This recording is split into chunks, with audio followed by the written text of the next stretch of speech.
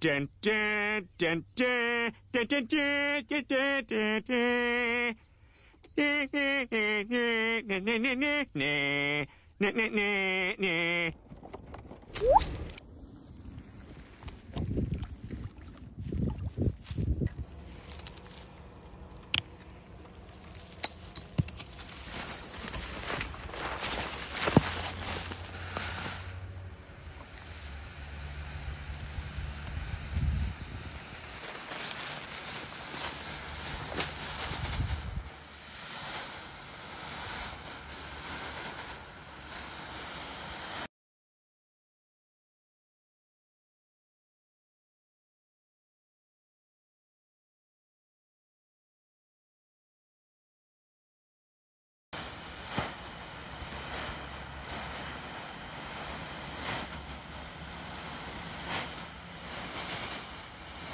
Hello, you seeing it?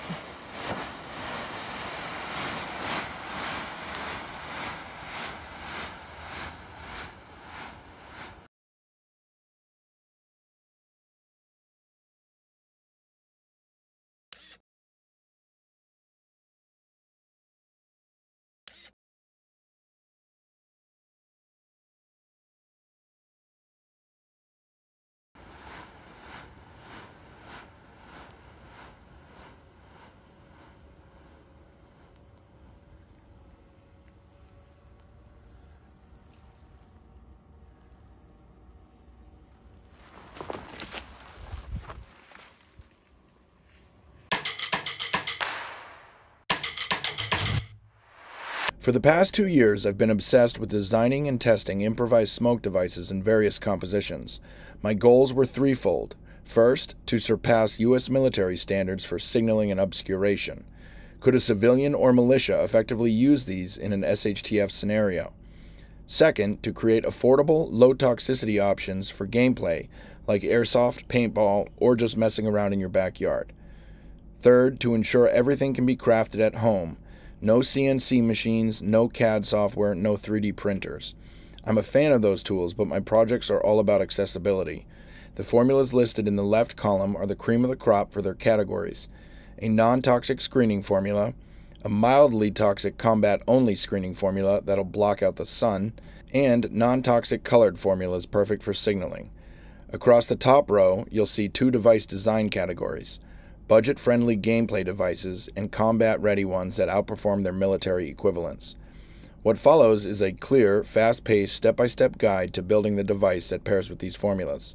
A quick heads up, do not use this design with the TPA formula. It will go boom boom.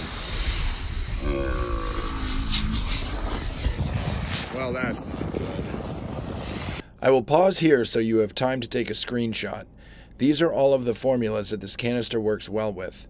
These formulas are also available in the free PDF section of my website. Note that they do not have specific dyes, for example, Disperse Red 9. Instead, they use the smoke dyes available at Fireworks Cookbook, as that is the best source I've found at this time. We start with a canister, a tiki torch can, available in the outdoor department at Walmart for $2 each. A practical note: estimate how many you'll need for your project and acquire triple that amount to account for testing and errors. The reaction temperature of your smoke composition determines whether pre-torching is necessary. Pre-torching removes the factory paint, which can ignite and cause a fire if your composition burns hot enough to heat the canister. As a guideline, if your oxidizer is potassium chlorate, pre-torching is typically unnecessary. For any other oxidizer, it's recommended. For maximum safety, I advise torching every canister. If you plan to spray paint the finished product after torching, use high-temperature spray paint to withstand the heat. Next, use a standard can opener to remove the lid, as you would with a can of food. Set the lid aside, we will be using it later. Now we add a 3/8 inch base layer of a heat-resistant material. Options include heat-resistant epoxy, plaster of Paris, or Durham's water putty. My preference is West System Epoxy Fast Cure mixed with spherical glass beads as a heat-resistant thickening agent. While West System is costly, alternatives like Bondo resin are viable substitutes. I opt for epoxy due to its superior bonding to metal, strength in thin layers, and lack of residual moisture, unlike plaster of Paris or Durham's, which can seep into the smoke composition and affect performance. This base layer serves 6 critical purposes. First, it provides headspace between the burning composition and the exit orifice, reducing the risk of flare-ups. Second, it maintains the canister's flat bottom during compression of the powdered composition, ensuring a proper fit for the flutter valve and effective waterproofing.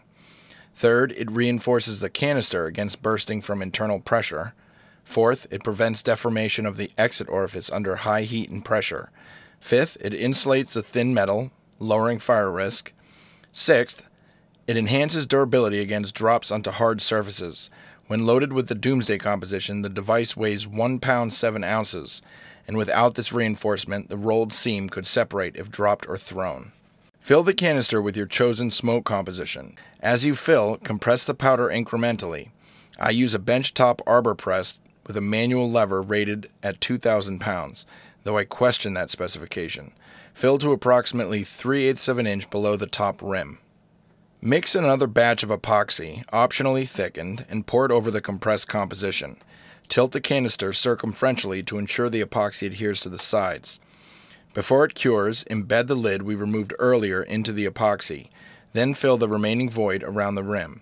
This lowers the threaded top where the fuse will attach, reducing the device's height and optimizing the fuse and spoon positioning upon assembly. After curing, drill a central hole through the epoxy and composition. I typically use a 3/4 inch Forstner bit for a clean hole with the Doomsday mix, as smaller diameters struggle with its volume. In this demonstration, I'm using a 5/8 inch exit orifice for variation. Colored compositions are more accommodating of smaller sizes. The next component is the Helical Igniter. Begin by cutting a 3 inch wide by 4 inch high piece of 1/4 inch hardware screen. Roll it around a dowel, matching or slightly less than the diameter of your exit orifice to shape it, then remove the dowel. Take just over a foot of fast-burning visco fuse and thread it through the mesh in a figure 8 pattern as shown.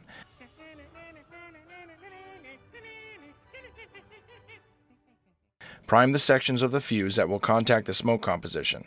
I recommend the M83 starter formula bound with nitrocellulose lacquer for optimal ignition. If you prefer simpler options, alternatives include meal powder or black powder slurry in NC lacquer or PVA glue. A 50-50 mix of potassium nitrate and powdered sugar would also work, or crushed matchhead compositions with glue. Apply primer sparingly. Excessive amounts increase flare-up risks. Secure the ends of the figure 8 with a wire or small zip tie. Trim one end short, leaving the other approximately 2 inches long for later adjustment. Insert the completed helical igniter into the canister's core. This igniter design offers 4 advantages. First, the hardware screen supports the composition's open core, preventing crumbling during drops or rough handling. Second, it maintains a clear ejection path during combustion, minimizing ash interference and enhancing color vibrancy by reducing the filtration of the dye before sublimation.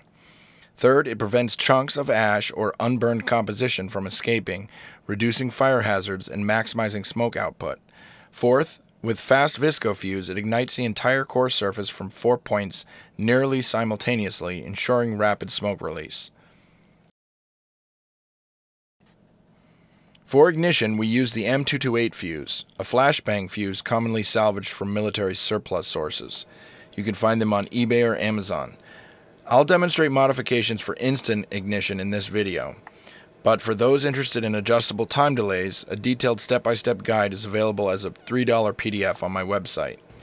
Start by sliding out the hinge pin to remove the mousetrap spring and striker. Using an 1/8 inch black oxide drill bit, drill from the bottom of the fuse upward, clearing out the original time delay debris. As you near the percussive cap, remove the bit from the drill, place it on a hard surface, and tap gently with a hammer to dislodge the cap. A rod or punch is preferable to this savage method. Ideally, use a small primer pocket reamer to clear remaining magnesium, creating a clean pocket for a primer or grommet, as you'll see soon. Approximately mid-spin on the delay tube, use a spring-loaded center punch to mark a pilot hole. Then drill a 1/8 inch hole across the tube's diameter. This serves to ignite a perpendicular visco fuse in the primer method, which I'm going to show you next, or to vent excess gas in the other technique I'm going to show you. Drill a second hole approximately 3/8 of an inch from the bottom and tap it with a threading for a small machine screw. This is used to secure the fuse in the second method I'm going to show you. The first rearming method uses a primer. With salvaged M228 fuses, mousetrap spring strength varies significantly. Across 8 dozen units from various sources, I found primers unreliable despite their simplicity. Install a small pistol primer and prime the midsection of a 1/8 inch visco fuse in contact with ignition gases. To do this, slice the fuse lengthwise, extract the powder, mix it with NC lacquer or PVA glue, apply it to the fuse and let it dry. Insert the fuse and secure it with painter's tape as seen here.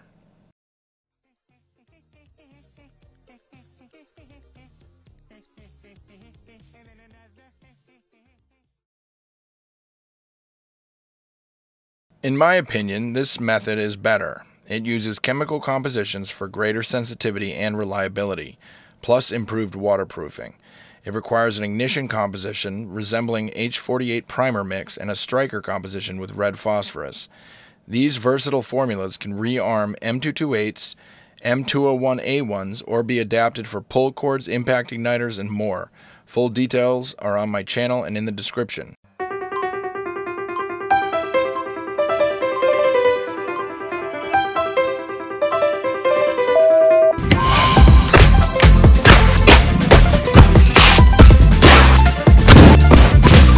I yank it? Yeah. Another one.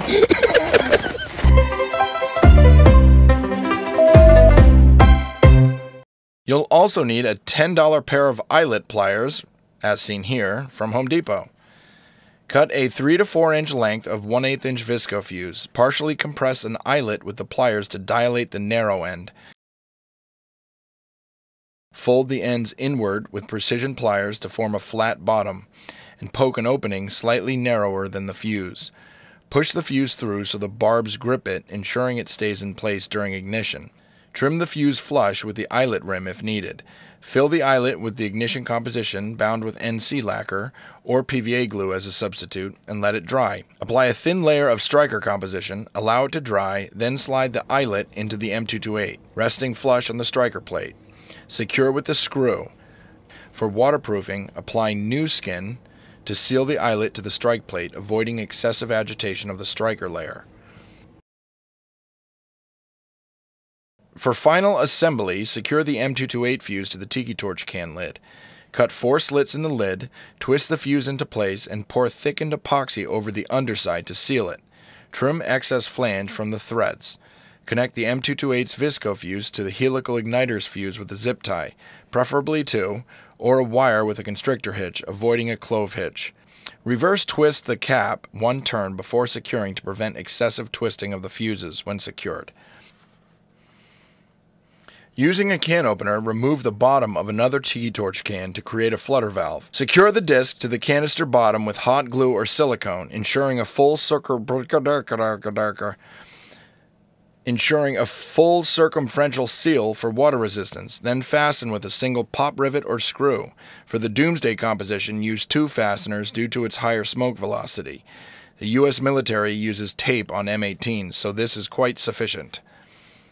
If painting, apply a high-temperature spray paint. The completed device outperforms military equivalents in efficiency and durability. Like, subscribe, leave a comment. Okay, goodbye, love you, goodbye. I miss you so much.